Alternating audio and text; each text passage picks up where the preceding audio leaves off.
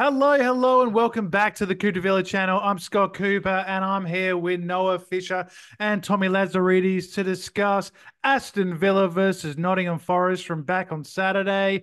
Yes, it's been a big week for us villains. We needed this win. It was a great performance and another 3 points, and we will be talking about that and much more after this.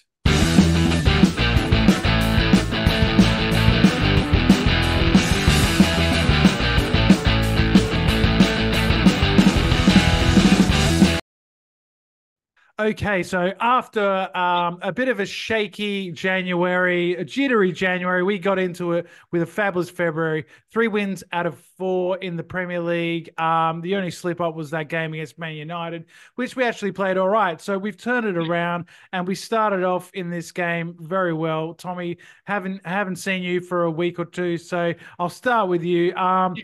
And we just got off to the best start. Ollie Watkins, after brilliant work from John McGinn and Leon Bailey with that pass through the legs. It was just exactly what we needed to keep this run going. Yeah, to be honest, I don't think anyone would have missed that. So yeah, no, That's maybe my Durant. kind of range. That 2 yards out. It's good. Yeah, I mean, look, as good as it was from Ollie, like, got to give credit to Bailey. Put the ball on an absolute plate, and just his decision making in critical times.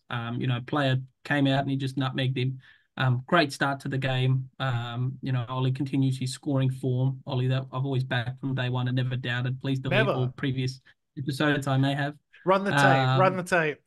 Now it gets to the point where, like, he's doing so well. You keep seeing in terms of goals, assists. Haaland's 5 dog shit goals in the cup don't count, but like goals and assists that in comps that matter. It kind of is concerning that he's so far ahead of the pack, and I think there's going to be a lot of interest in him come summer, to be honest. Yeah, there will be, and I think he won't be the other one. The other one that potentially could be a big talking point all summer is Douglas Luiz, and he bagged a couple of goals. Noah, the first one after some great work from JJ.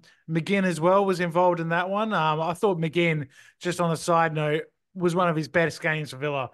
I just thought he's really taken that Kamara role and tried to like step up into something maybe he's not used to, but he was fantastic on Saturday. And yeah, JJ with a lovely little ball to Douglas Luiz, who couldn't really miss.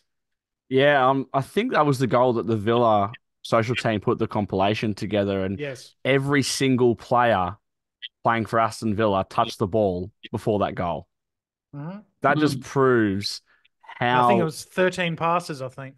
unbelievable, honestly unbelievable. That's probably a goal of the season for me in terms of team build up. We always talk about how good we are building up from the back, but that is the pinnacle of it of Unai Emery football. And it must have been a great call from Douglas Luiz, and JJ heard him and a smooth little turn pass, and he couldn't miss. He's in unbelievable form, 9 goals in the league now, his best scoring season Mm. of his career. And yeah, he's unbelievable. Hopefully he can, again, I think he's got 2 years. I think he re-signed during last year on a 3-year deal. So I think he has a year and a bit to run, and hopefully he can make that another 5-year contract. Yep. We definitely need him, and he brings so much going forward and defending as well. I think his all-round game is just been taken to an absolute different level this year. Loving what he's bringing. And another guy that I'm loving what he's bringing is Pau Torres, who's really just at the heart of everything, Tommy, coming out from the back, starting the attacks, very solid in his defending as well. And Longley looks a better player playing next to him. And yes, we conceded those 2 goals, which we'll get to, but having him back into the team is such a huge difference, especially in the way we start our attacks. Yeah, what was that stat I've seen in the Prem? It's like most yards covered going forward, and I think he's in like the top 3. And funny enough, the other 2 I think are midfielders or forward, so it speaks volumes, especially as a centre back. Thought it was funny actually having 2 left-footed centre backs, but hey, like, Mm. it worked, and I think Longley stepped up to the plate. He's come under some criticism, but I think Yes. for a reasonable price, he wouldn't be. I mean, with Mings returning, it wouldn't be bad. But anyway, back to Torres. So yeah, like, guys, absolute class. Can pick a better pass probably than half of our midfield, I think. And I think his defense has improved a lot. He's always been quite slow, but I think he knows how to use his slow pace to his advantage. Maybe just allowing opposition forwards some extra room. Mm. But yeah, looked insane. Bit shame that he went off, and Probably a good segue as well. Like Callum Chambers, I think there was a post or something said post game, and he goes like, "I'm always ready to go," and even if it's small contributions, it's picking up 3 points like that, knowing I came in, did a job, and Chambers has always been a capable centre back. I think we've just progressed further up, and unfortunately he's dropped down the pecking order. But I'm so glad we have someone like that to just step in and fill the gap when needed. Yeah, Emery spoke well about Chambers, about his attitude, about the fact that he said to him in January, I think that, you can go if you want to go, but he decided to stick around. And, he said, like you said, he's always ready to play. And yeah, I thought he did pretty well in the second half. I mean, obviously he is like fifth or sixth choice centre back, so he's not going to bring the same sort of consistency as a Konza or a Mings or a Carlos, but look, he did a good job, and we went into that into halftime in a pretty good spot. I know we conceded just before halftime, and that was a bit of a silly goal to concede, a bit of free header at the back post. But before that, Noah Douglas Luiz got his second goal ahead of this time that you don't see very often, and lovely cross from McGinn on his right foot that you don't see very often. Yeah, two things we don't see very often linking up there. Normally, Louise is the one taking the corners from either side, and then he's getting on the end of, I guess, a second part corner. I guess rebounds out and we cross it in, and his all-round games just I can't quite believe how much he's come on over the last 2 years. We've always kind of seen the ability there. You look back to that lockdown season, I guess the Project Restart, where he just took the team by storm in the middle of the park, but never could add goals. He could never add goals. I guess he's playing a bit deeper, but now he's got that all-round ability to ping a pass, create, and score. He's one of the best all-round midfielders in the Premier League, and he's going to keep adding to it. He could be at 10, 15 goals in the Premier League, and we haven't had a midfield do that since the 1990s. I think David Platt, was it? Was he our last Yeah, one? maybe. I think he was our last one in the Premier League. He was a bit of an interesting one. He was kind of more of a number 10, I'd say. Yeah. There than a round out midfielder. He was given a lot of license back then. But yeah, I think, and Douglas Luiz, like in the periods of Steven Gerrard's reign, Dean Smith's reign, where we've been struggling, it's been very much him struggling. But I find now that in those games that maybe we're not playing as well, he's still consistent, and he's showing a level of consistency this season that maybe wasn't there before. Oh, absolutely. And that's the sort of part he had to improve in his game, especially now Kamara's out. I guess he kind of had to step up that little bit more. And he's going to have to keep doing that. I mean, no disrespect to Forest and obviously Fulham, who we played the week before, but he has to do this in the bigger games, like when we play Tottenham, which is an absolute massive game in a fortnight's time. Yep. I don't think we get bigger games than that in this season going on, but yeah, he's got to have to keep stepping it up, and I think he will. I think he's a competitive beast, and for example, City sold him. Manchester City sold him, and he wants to probably show those guys one, they didn't buy him back, which I'm so thankful for, by the way, and two, that they sold him in the first place. And I'd have to say at the moment, in our top two most important players, like by far. That's definitely true. I think he's definitely one of the most important guys. And look, got to give Forest a bit of credit, because I think in that end of the first half, and especially at the start of the second half, they put us under some pressure, and they obviously scored the goal from the corner, and then there's the one just after half time, and then Alanga has a great chance to make it 3-3, and that would have been really sort of dicey there, Tommy. And it was another example of maybe coming out after a break not quite as sharp as we were, and that's been something that's happened a few times, conceding goals around the breaks. Do you think that's probably just because of the injuries in defense, or do you see anything else there? Well, I mean, in football in general, Scott, right? You never dominate 100% of possession, and there's always going to be at least one or two chances from other sides. Go back a couple of years, it could have been Forest have two chances on goal and they win 2-0. So, about taking chances, Forest are actually a half decent side. I think they've invested in the team. And Awiniyi, whatever his name is, and Alanga, these are good players. They're actually able to source, and I think their chances were justified. They caught us sleeping, and it's not the first time that Villa have done it. But, to concede two in quick succession, kind of just a lapse just before going into the break and then coming out a bit laxy-daisy instead of being switched on, ride the wave out. We knew they were going to come out firing, and 3-2 is a very interesting scoreline. And then, I'm surprised Ollie did not get the assist for the fourth goal. An absolute piss take, to be honest. But, Bailey, like that's what you expect when you sign someone to a contract extension, someone who's grateful, someone who's now going to earn more money, and someone who actually wants to repay the faith shown in him that Villa have. We stood by him with injury, and I don't even think he's hit his ceiling yet. He was a freak at Leverkusen, always plagued by injury, but touch wood, I really hope we continue to see this from Bailey. I was reminded that from one of our viewers that I predicted Bailey to be the biggest disappointment of the season at the start of the season. So I got that one wrong. Now he's absolutely on fire. But do you really who put that comment in? It was actually a comment from Silly Business, face to face.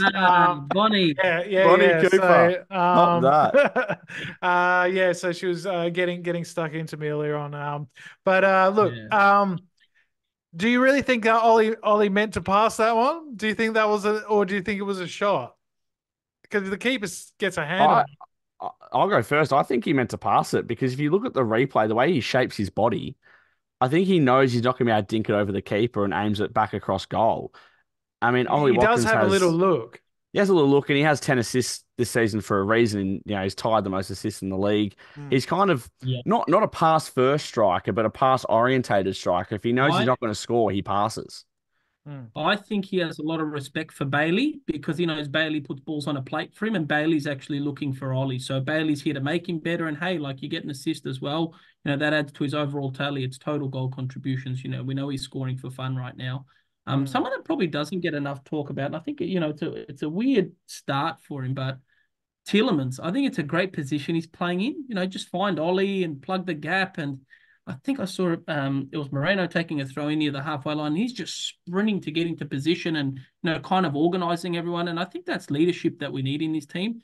Tielemans it was very unlucky when he hit the post. What a goal that would have been. That was a lovely move as well, and I think that was 3-2 at that point. He made it 4-2. Yeah. So he's got techers. He's got techers. I'd love to be on the training pitch and just have him in my side. I actually think he's got more techers than Luiz, Kamara, McGinn. He's probably our most technical midfielder. And can absolutely ping a shot.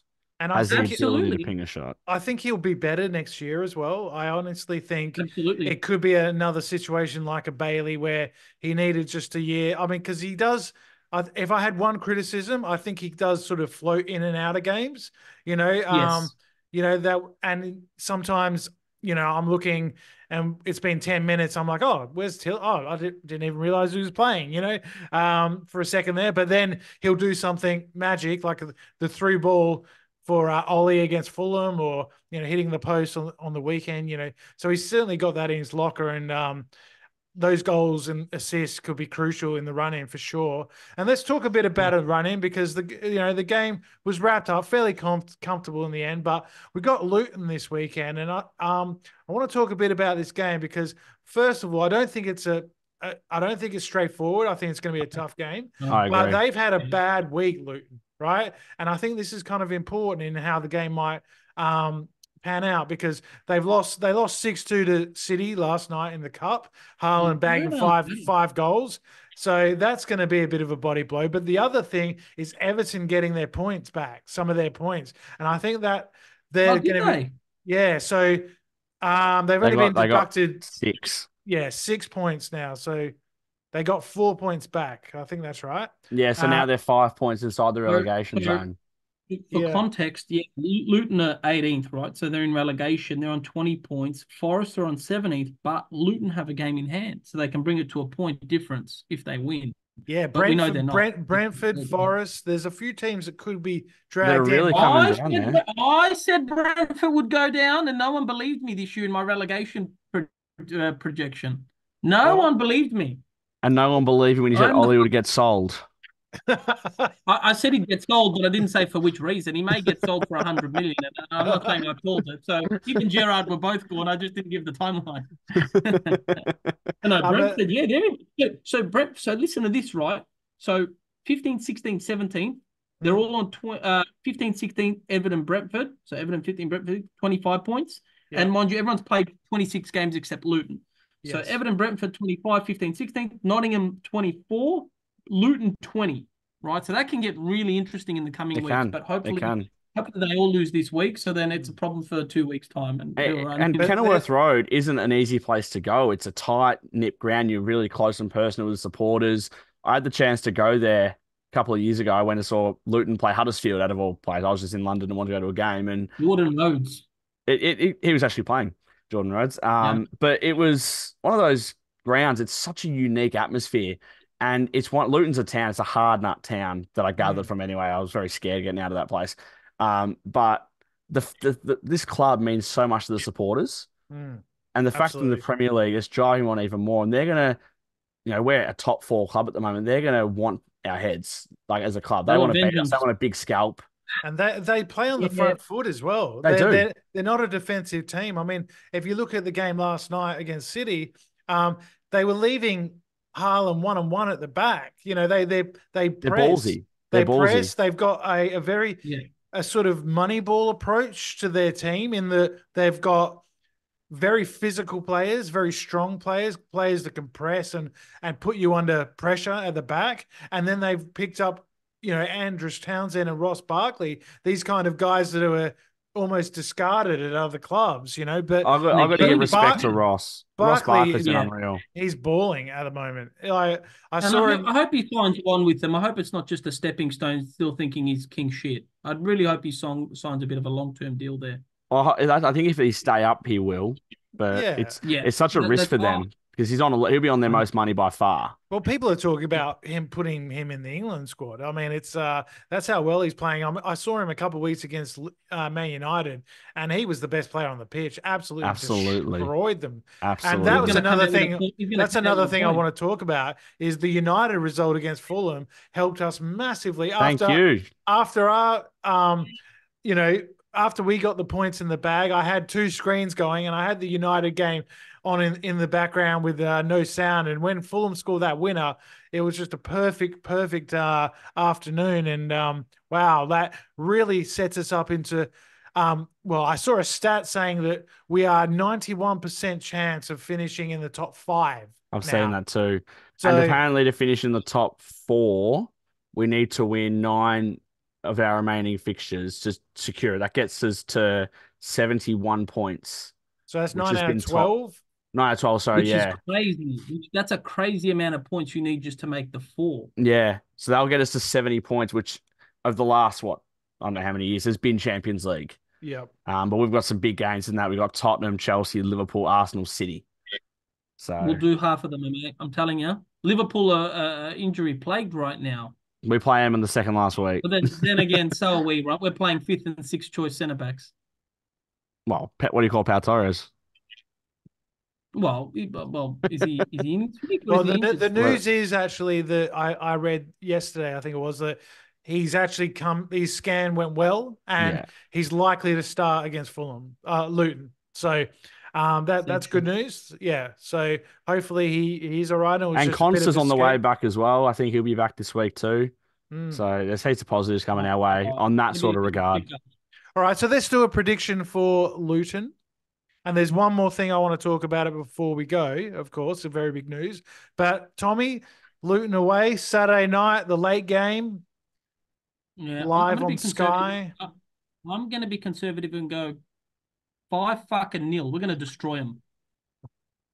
Yes. We're going to rip some shit up down there, are we?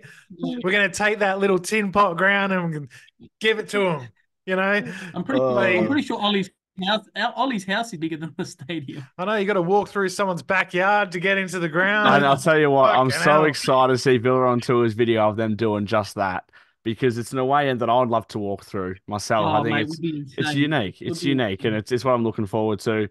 My score prediction, I'm not going to guess 5-0. I'm going to go 2-0. I'm going to go 4-2 to Villa. I think that's going to be a lot of goals, and the same as last week, same score as last week, 4-2.